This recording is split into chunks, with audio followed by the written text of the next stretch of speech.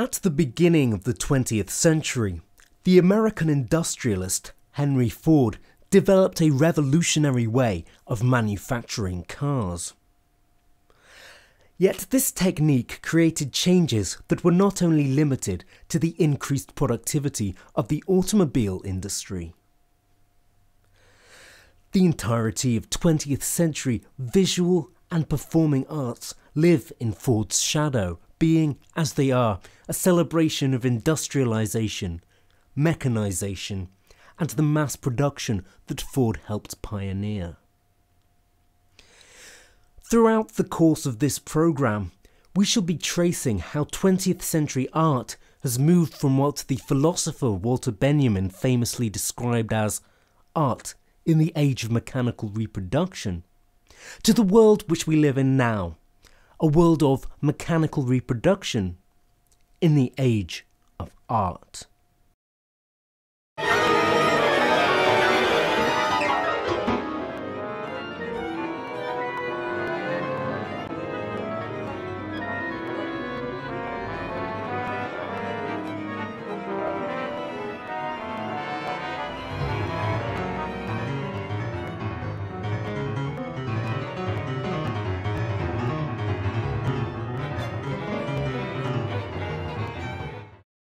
Key to understanding the art of the 20th century is an understanding of Fordism, a term used to categorise the revolutionary working practices instituted by the automobile manufacturer Henry Ford.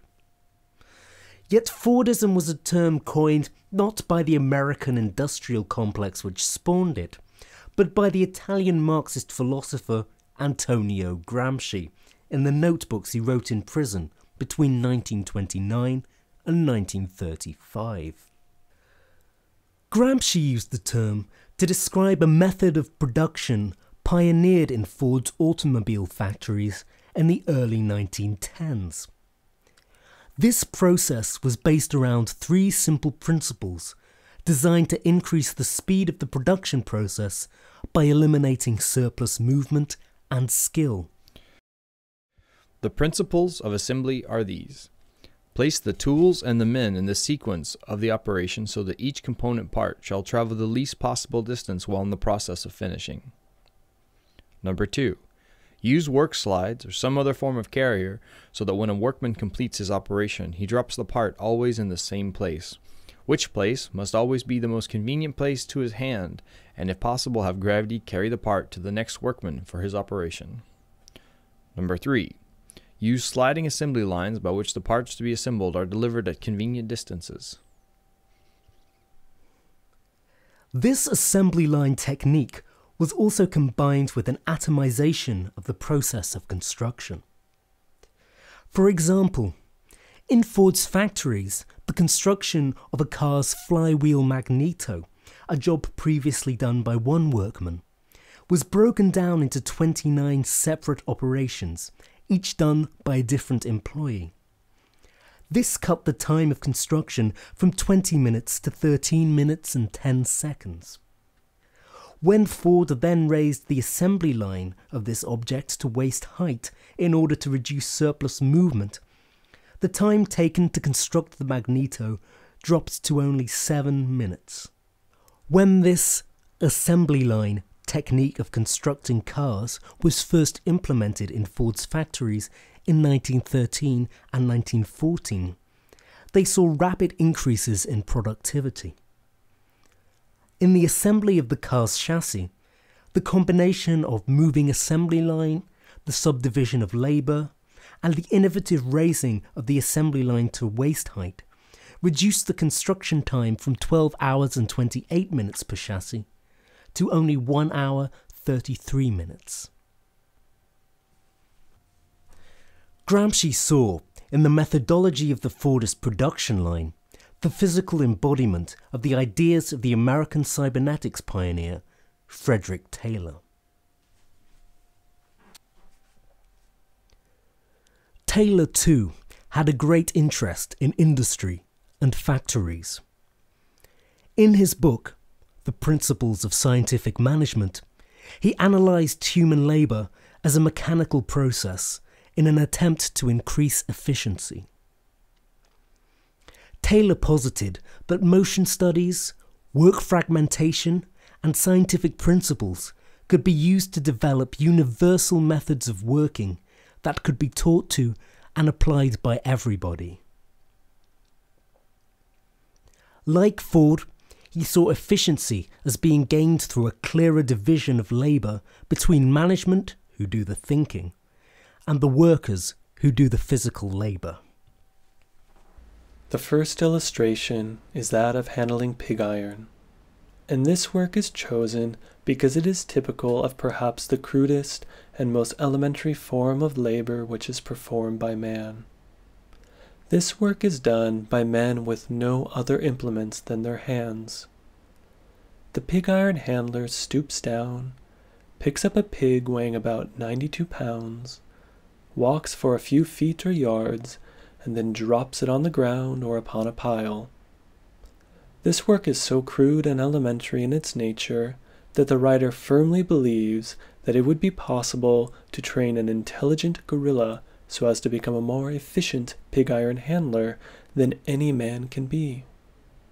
Yet it will be shown that the science of handling pig iron is so great and amounts to so much that it is impossible for the man who is best suited to this type of work to understand the principles of this science, or even to work in accordance with these principles without the aid of a man better educated than he is.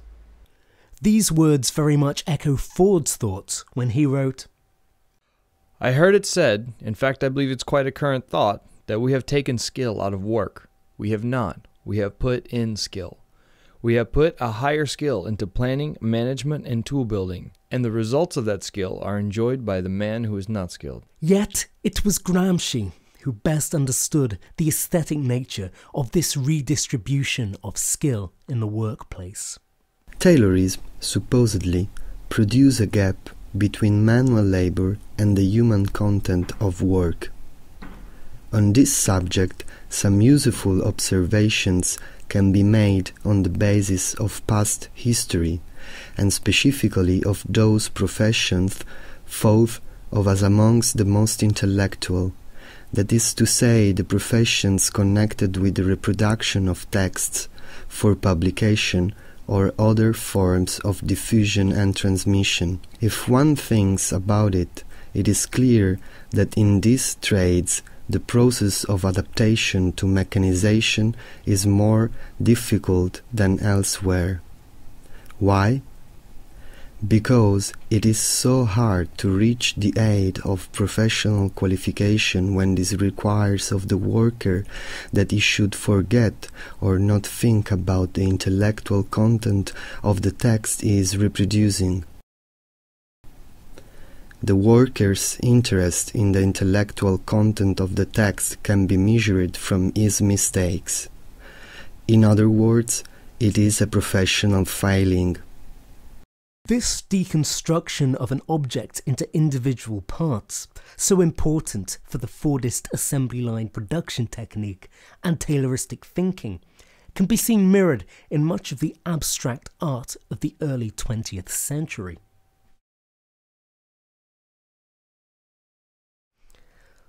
From the disassembly of visual stimuli into simple shapes and single colours, as seen in the work of the Russian suprematist painter Casimir Malevich, to the work of photographer Edward Muybridge, whose dissections of movement inspired the paintings of the Italian Futurists. The Italian Futurists, who propagated in the first few decades of the 20th century, provide an apt example of the influence of industry on the arts. Their main spokesperson, the poet Joseph Marinetti, spoke of burning down libraries and flooding the museums and living in the now, the age of the machine. We declare that the splendor of the world has been enriched by a new beauty, the beauty of speed. A racing automobile with its bonnet adorned with great tubes like serpents with explosive breath. A roaring motor car, which seems to run on machine gun fire, is more beautiful than the victory of Samothrace. Marinetti's compatriot and fellow futurist, the composer and painter Luigi Russolo, had a similarly forward-thinking and industrially influenced aesthetic. In his 1913 book, The Art of Noises, Russolo calls for the integration of industrial sounds into the musical lexicon. This revolution of music is paralleled by the increasing proliferation of machinery sharing in human labor.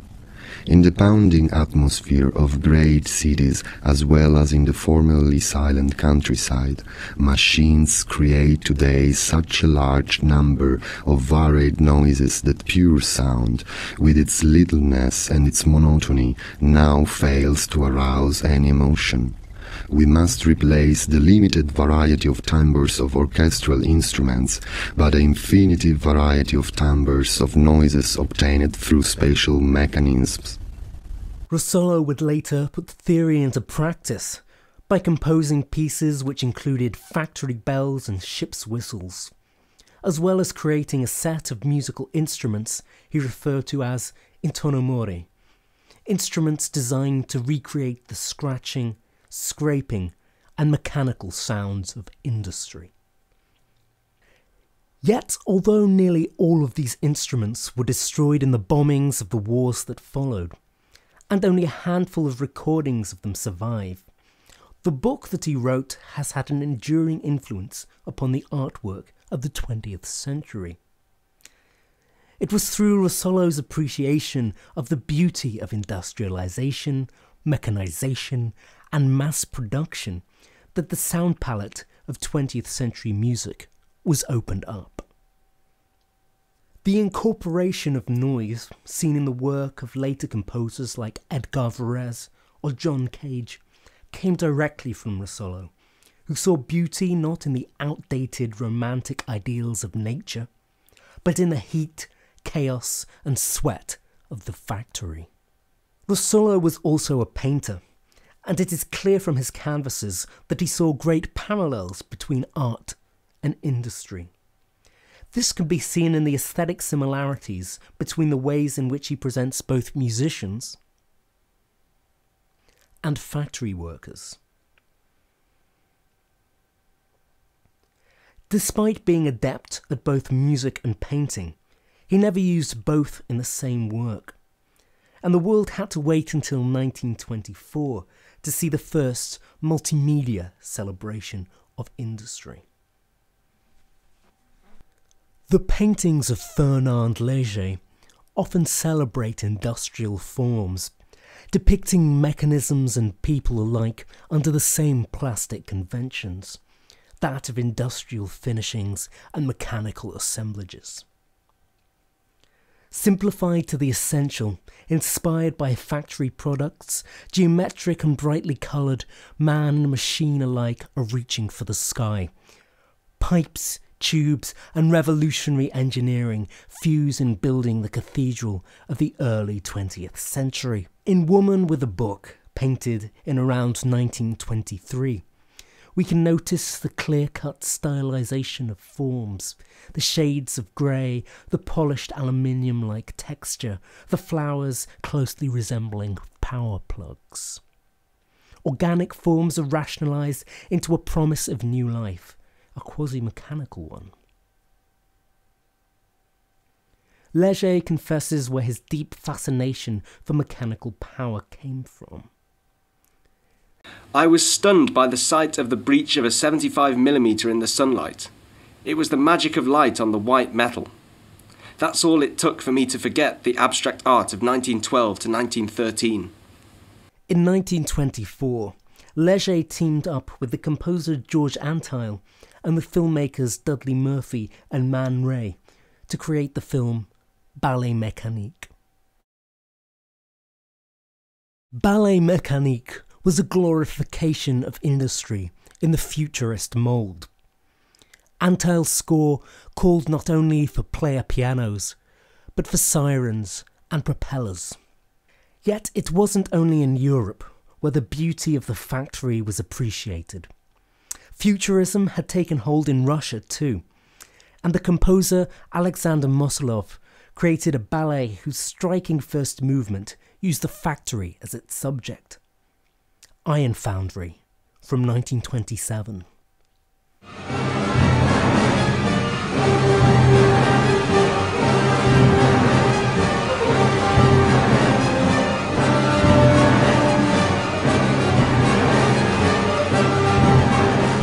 The look and sound of the factory inspired many 20th century artists, especially the Futurists. Yet other contemporaneous artists wanted to see the factory not as an asphyx-sealed aesthetic object whose goods could be plundered at will, but instead as the site for new psychological, social and economic formations. The Russian theatre director, Vsevolod Meyerhold, combined the work of Frederick Taylor with that of the behavioural scientist Ivan Pavlov to create a new kind of theatre. Meyerhold's theatre is one of Pavlovian reflexes, in which the actor becomes the Taylorist, untrained gorilla. Yet Pavlov and Taylor were not the only theorists whose work helped unpack the psychology of those on the production line. The publishing and dispersal of Sigmund Freud's writings at the beginning of the 20th century had an important impact on artistic creation. Whereas Pavlov's behavioural studies, and later those of B.F. Skinner, had transformed the view of the human body into that of a machine, Freud's work did that, but for the human mind. This view of human as automata greatly influenced the Surrealist art movement. Through the use of automatic writing and drawing, in which the unconscious takes over completely, the Surrealists used their minds as a machine to produce artwork unlike any seen before. We must give thanks to Freud for his discoveries. On the basis of his research, a current of opinion is at last flowing, by means of which the explorer of humanity will be able to push his investigations much further, authorized as he will be to take account of more than merely superficial realities. André Breton provided the first definition of Surrealism in the Surrealist Manifesto of 1927. Here we can see the centrality of the idea of human as automata to Surrealist thinking. Surrealism. Pure psychic automatism by means of which one intends to express, either verbally or in writing or in any other manner, the actual functioning of thought. Dictated by thought in the absence of any control exercised by reason, free of any aesthetic or moral concern. The body as a factory, or the body as machine, was an idea that was later echoed in the body art movement, which started in the 1960s. Here, the human body became the theatre for action, and often the artwork itself. Sometimes the emphasis lay tacitly on its mechanical functions and limitations, such as in Chris Burden's endurance performances. Sometimes the body underwent changes of boundaries and physical perception, such as in Hermann Nietzsche's ritualistic works. Other times it may be more explicitly problematized as a mechanical device, such as in Sturlach's Muscle Machine. Even though the artworks that we have looked at so far clearly draw on Fordism and reflect back the mechanical worlds opened up by Ford's techniques, none are essentially Fordist. What is produced is not mass-produced, and the factory is still only one person. Giuseppe Pino Galizio and Jean Tinguely were two artists who created machines to replicate abstract expressionist paintings. Pino Galizio, a situationist, sought to devalue abstract expressionism by flooding the market with Pollock-esque daubs in an attempt to devalue the style. However, Pino Galizio's lasting contribution to culture is not to be found on the walls of MoMA or the Tate, but here in the Chinese Import and Export Fair. Here, buyers from Europe and America come to bulk order cheaply made yet high quality works created in factories filled with Chinese artists, many of them recent art school graduates, simply copying designs given to them by their employer. A recent New York Times article described one Chinese painting entrepreneur as running a factory in which 10 designers did original paintings which were then copied en masse by 300 others and framed by 200 more. The paintings produced are in any style that sells. Theoretically, these Chinese paintings should be saturating the American and European art markets, driving down prices. Yet Pollock's work sells for as much as ever. A testament, perhaps, both to the idiosyncrasies of the art market, which behaves like no other, and to capitalism's merciless détournement of situationist aesthetics. Jean Tongle's abstract expressionist machines later ridded themselves of the veiled critiques of that artistic movement and became autonomous kinetic sculptures in their own right, following the example of inventor, engineer and cartoonist Rube Goldberg, whose machines preceded Tongle's by over a decade.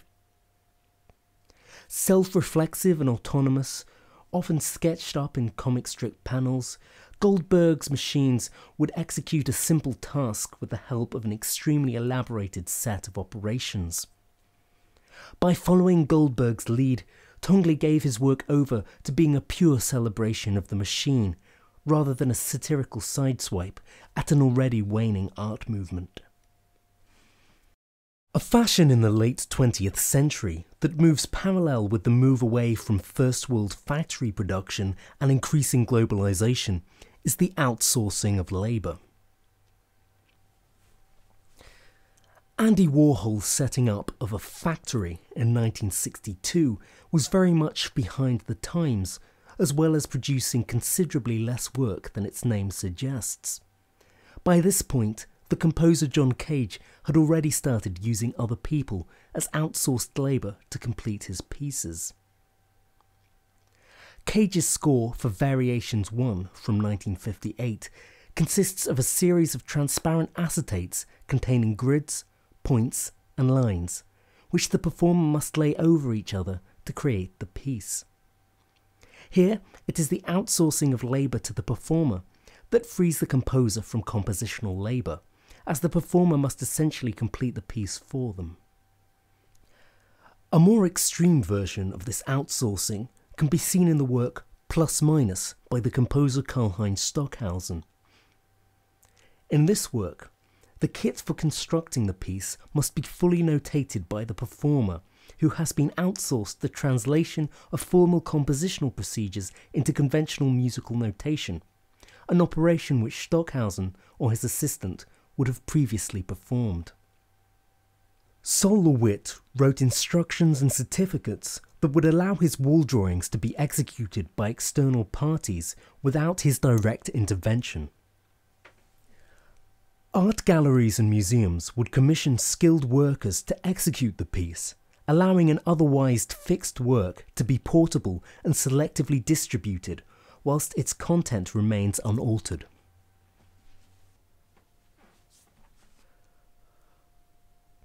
Whilst outsourcing was not Ford's idea and did not become conventional business practice until well after his death, at its heart is an essentially Fordist concept. That of the division between management and labour and the redistribution of skill that this entails.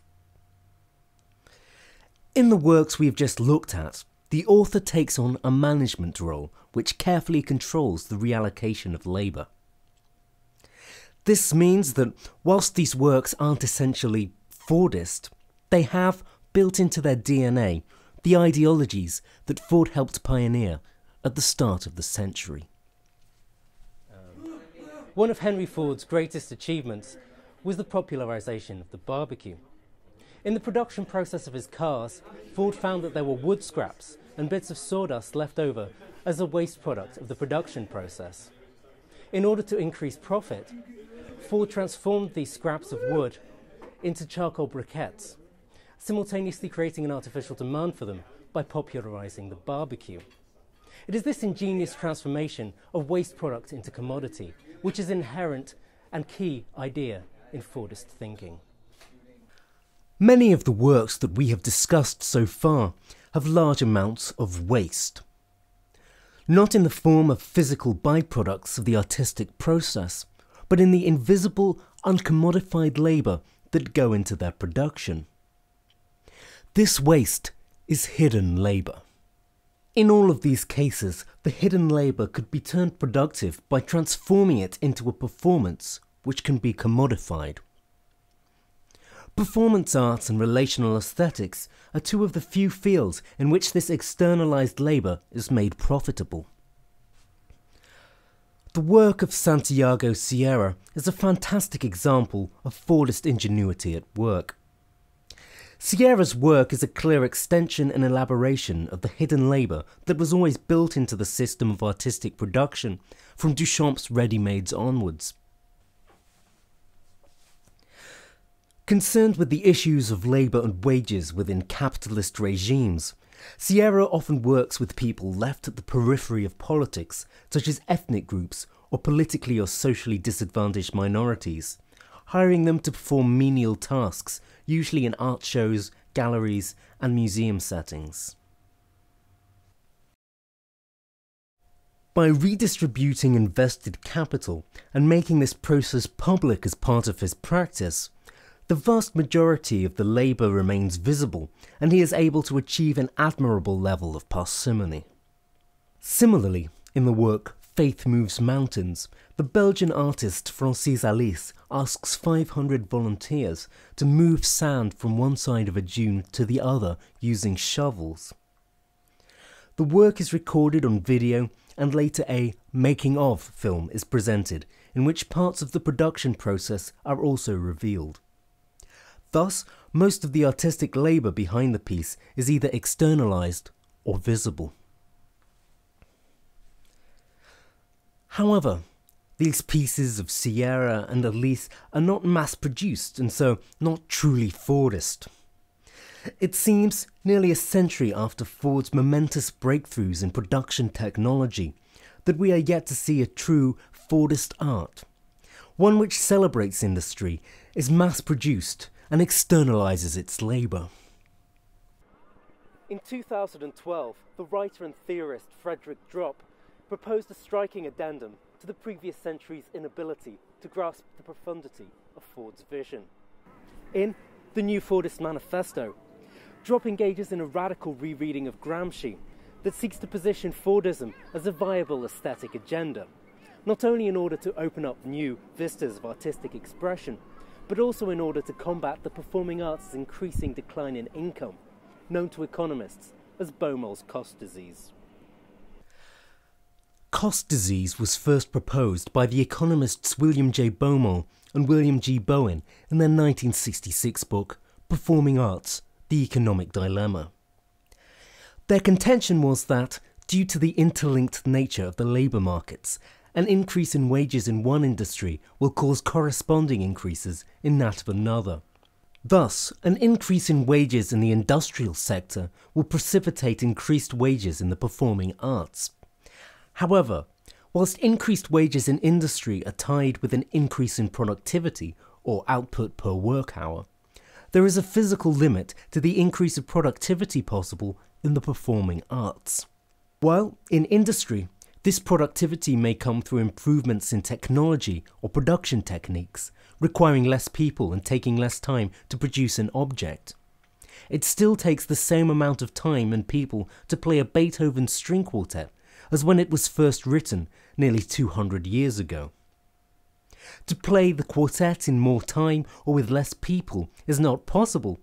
Thus, a real increase in productivity is prevented, meaning that, year on year, the performing arts will, in real terms, lose money. However, Dropp contests this notion. the increase in productivity discussed by Baumol and Bowen is only related to visible, not invisible, labour. He contended that, through adopting Fordist production techniques, this invisible labour can be externalised, commodified and made profitable. Shortly after the publication of Drop's article, the new Fordist organisation was set up, dedicated to putting his ideas into practice. But not everyone was impressed. The cultural theorist Peter Zach launched a blistering broadside against New Fordism, describing it as the cynical, intellectually bereft attention-seeking of the worst type of immoral, money-fixated charlatans, a movement which seeks to degrade modern art through commodification, a new, dark, right wing of aesthetics. Drop riposted with an article entitled Manufacturing Style, in which he not only laid the aesthetic groundwork for New Fordism, but proposed it as the only real way for decommodifying art. Drop contested that, whilst in industry, a consistent deviation in reproduction of an object represented a failure in production and a loss in productivity, in aesthetic terms, this consistent deviation was style. And that, using behaviourist, Pavlovian and Tayloristic techniques to control this deviation, an aesthetically coherent and new style could be produced. He also contested that, in the age of intense economic commodification in the art markets, New Fordism, with its ideology of mass production detached and ambivalent to market concerns of supply and demand, was a way to articulate old, leftist, Adornian ideas about the autonomy and decommodification of art. Our new vision of Fordism is not based on the utilization of tools to improve artistic productivity, but to aestheticize the process of productivity and create an art so detached and unconcerned with any type of idea of supply and demand that it achieves cultural autonomy.